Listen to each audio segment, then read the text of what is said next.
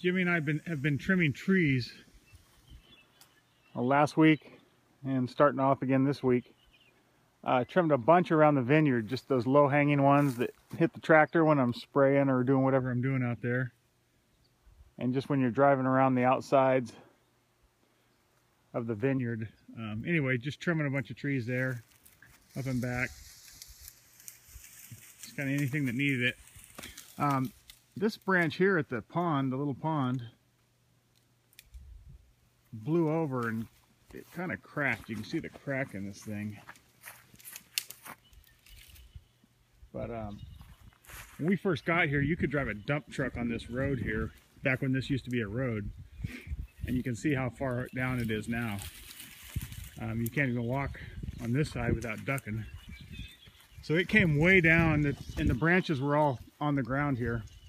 So anyway, we trimmed it up. We trimmed it back up. I'm just gonna leave it for now. We'll see how it does. These willows they're weird. Sometimes it doesn't take anything to keep them growing.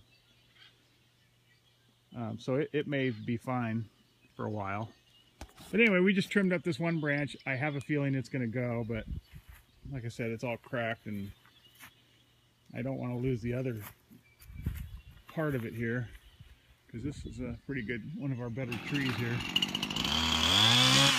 But anyway, so we got it trimmed up for now. And as it keeps going down, we'll just trim it more and more. But maybe it'll stay there for a while. But I just want to show you that. But yeah, we've been doing a lot of trimming, and this week we're picking up everything we trimmed and hauling it over to the burn pile. Nothing real big going on today. Got a little rain last night.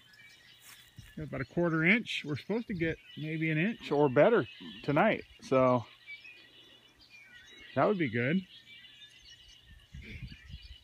Grass is getting taller, and a little more rain would really help. So we'll see what happens. I'll let you know how much we get, but supposed to get a nice little storm tonight, so, and a cold one.